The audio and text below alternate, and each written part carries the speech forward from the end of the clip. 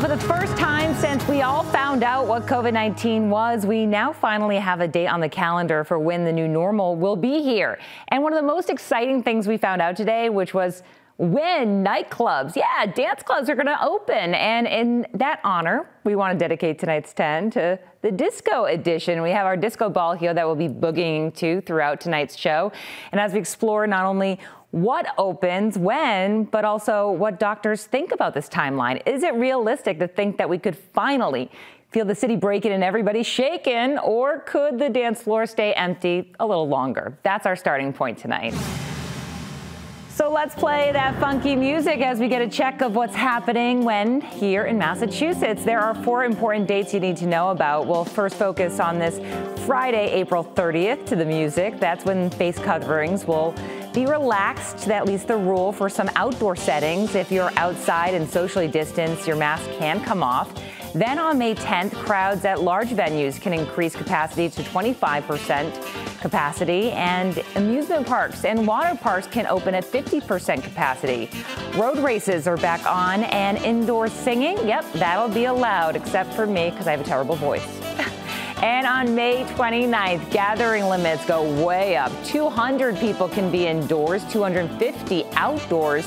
Bars will be subject to restaurant rules with the 90-minute seating rule that we saw at restaurants earlier. And then restaurants can also start seating tables up to 10 people. Then finally on August 1st, all industry restrictions will burn, baby, burn, and they'll be lifted. And capacity will increase to 100% for all industries, which of course will mean Disco Inferno. And now all of this is also subject to each individual funky town or city to decide. And no surprise for Boston, it's more of a slow jam. Mayor Kim Janey says the city will operate on a slightly different timeline, on a 3-week delay. So what that means is that 100% capacity won't happen in the city until August 22nd. The only major exceptions with this is the outdoor mask mandate lifting this Friday and the increased capacity limits at stadiums like Fenway Park and the Garden. Those will happen on May 10th. Now, we asked Dr. David Hammer about whether or not this is a good idea. Waiting until we're in a really good place in terms of the coverage of vaccinations and reduction in transmission is important. And I think that the decision to sort of have Boston follow, at least in time, what's happening with the state is a reasonable choice. And it will help if there's going to be any potential short-term surge in hospitalizations, it'll help basically prevent that from happening or limit it. And no matter what city or town it is, we can't wait to basically freak out and safely dance with somebody. So how do we do that? And is this a reasonable outline for reopening? Here's Dr. Mark Seidner, an infectious disease clinician at MGH, who says it is only if we hit one major factor. These guidelines show us that there is a pathway back to normalcy, which we've all been wanting for the last year and a half. And so I think we're all going to see these and be happy to know that there is a possibility that this can be behind us in the next few months.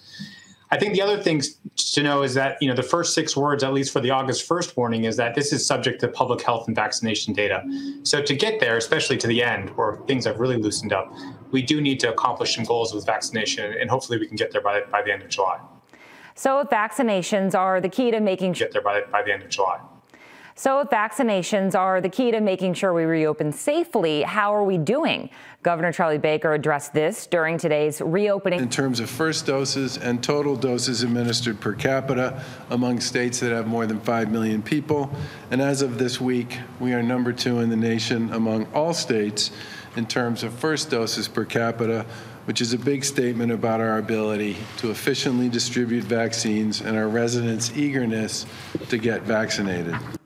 You just heard it there. We are among the top states in the country when it comes to vaccination rates. And since we are family, I know that's pushing it, right? But let's take a look at how many residents have gotten a shot. Control room, once again, cue the more generic music for this one. There we go. The latest state data shows that about 3.4 million people have gotten at least their first dose. 2.4 million people in the state are fully vaccinated. Woo, ready to party. We asked Dr. Seidner to put this into more context for us. Are the numbers realistic enough to assume that our goals will be met by the time business reopens at 100%?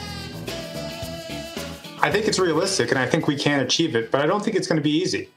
I think the biggest barrier is that there are still large groups of the population who might not want to get vaccinated and yet haven't gotten all their questions answered as they need to. Even now, we're seeing about 15% of people in Massachusetts over the age of 60 who've been eligible for the vaccine for quite some time, not having even received one dose of the vaccine.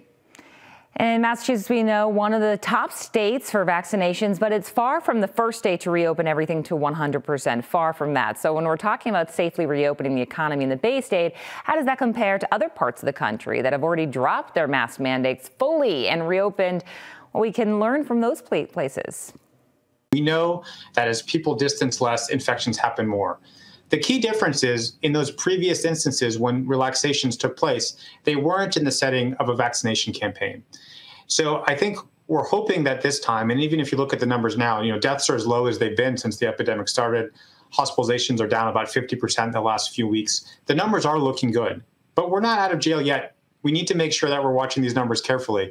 And we also need to have the courage, if these numbers go back in the other direction, once the mask mandate starts to loosen, once some of these restrictions start to loosen, if vaccinations don't keep up as fast as they should, and the numbers go in the other direction, we have to have the wherewithal to slow things down. Now, we did get some updated federal guidelines today as well. The CDC says fully vaccinated Americans don't need to wear masks outdoors anymore unless they are in a big crowd of strangers. The change comes as more than half of U.S. adults have gotten at least one dose, and more comes as more than half of U.S. adults have gotten at least one dose, and more than a third have been fully vaccinated. The CDC says that vaccinated or not outdoor spaces. So here was President Biden earlier today. Gathering with a group of friends in a park, going for a picnic. As long as you are vaccinated and outdoors, you can do it without a mask. Now, the CDC added that no one, vaccinated or not, needs to wear a mask outdoors when they're out for a walk or a run by themselves or with family members. That's a relief for runners out there. And Maine was one of the first states to embrace the CDC's new guidelines. Governor Mills announced Maine will be following the CDC's recommendations effective immediately. The governor, though, reminded people masks are still required indoors and social distancing rules remain in place. And all of these changes are welcome news for industries that we've covered extensively here on the 10, like road races and weddings. Get ready for that disco ball where everyone is waiting to hit that dance floor. NECN's Brian Burnell has more. Plans to relax the outdoor mask mandate on Friday have some a little concerned. I don't think enough people are fully vaccinated, and I don't think the infection rate is low enough. Most, though, are breathing a sigh of relief. We're outside, we're not next to each other, so I don't see why we have to wear a mask, especially if we've had the shots. There are other changes coming, too. On May 29th, event venues can host 200 people indoors, 250 outside. Think weddings. Yes.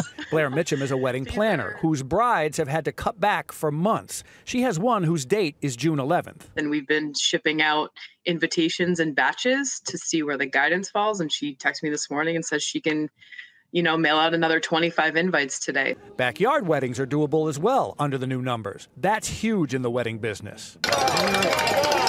On May 10th, outdoor athletic events like road races can fire the starter's pistol again with staggered starts and a safety plan.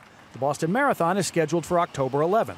BAA President Tom Grilk says the relaxed guidelines enhance plans already being made. We will bring runners out from Boston in buses that are timed to get to the start at the time that the runners are scheduled to start. So they'll get off the buses and fairly promptly after that, move right to the starting line and just go. Brian Burnell, NECN. So excited for both runners and, of course, all of these brides. So when can we all press play and get back to the real normal, basically partying, right? Well, in order to do that, we need herd immunity. Dr. Seidner says it's possible, but it's not exactly around the corner. So in order to get to a place where we can go back to normal, we're talking probably at least 70 to 80% of the population, and it really needs to be distributed evenly. There can't be large groups of people, say those over a certain age, certain communities with low levels of immunity, because those communities will still be suffering from this virus if that happens. So basically, let me put it to you with some few more songs. If you want to get down and maybe take in some shots, you got to get the shot, guys. Okay, that's basically what you have to do.